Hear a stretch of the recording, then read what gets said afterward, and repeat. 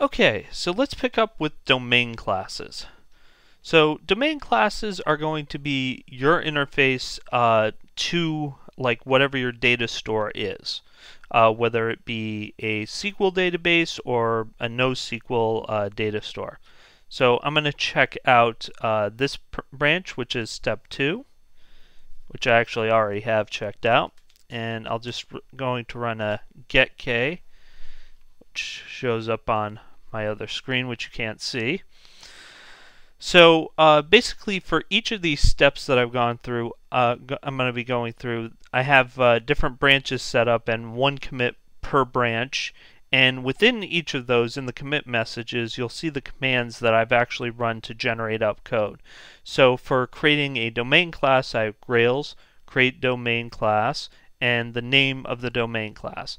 And what that'll do is it'll generate up the domain classes and a unit test for each of those domain classes. Now, it's up to you how far you want to take this.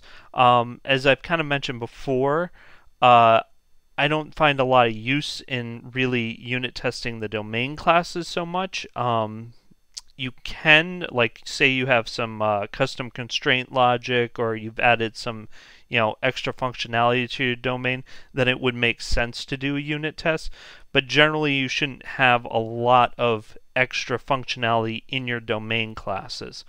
Also, if you decide to do unit tests for constraints, I would only do it for custom constraints and not the built-in constraints, because if you're trying to unit test the built-in constraints, what you're really doing is trying to test the framework, and not all of those really work within unit tests per se, so just keep that in mind.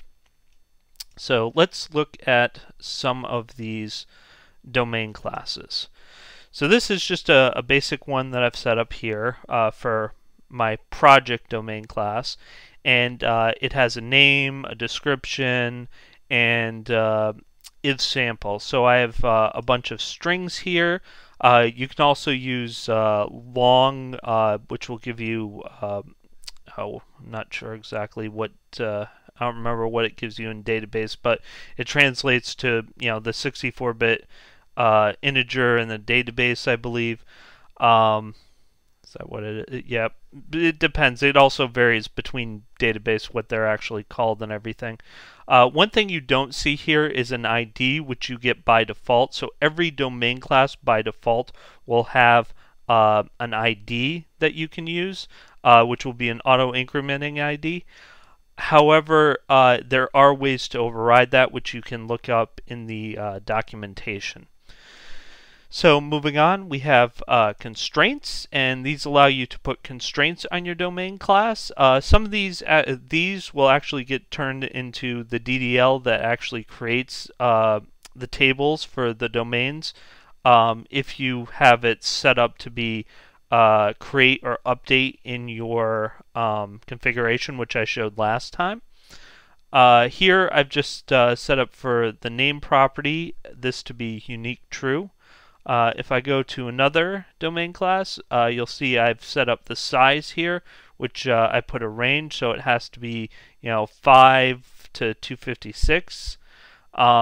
Here I've actually set up another type, which is I'm setting the body to be text, so that it'll actually give me a bigger size, where string I believe is just translates to a varchar, so it has those limitations.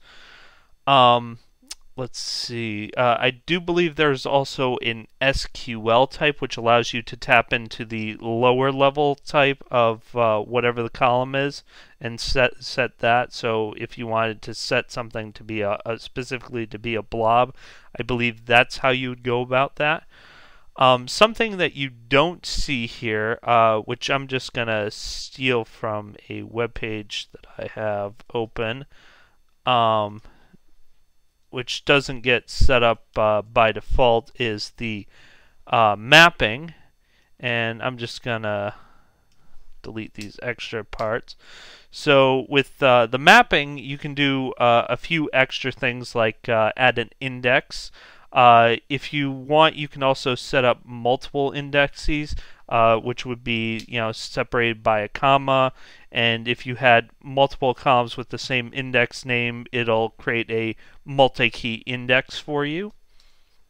You could also, if you wanted to map to, say, a particular table already in a database, you could use the table moniker and give that an actual table name, and that will allow you to actually map this domain class to a table. Say you have a legacy database, and if you're doing that, then you probably do not want the drop create or the update, because that could cause you problems. You can also do mappings to columns as well through here, but this is just one of the things that some of the things you can set up. Let's see, anything else I want to tell you about domain classes? I think that's pretty much it for now. I'm going to be working with these a little bit more in some of the other videos, and we'll go from there.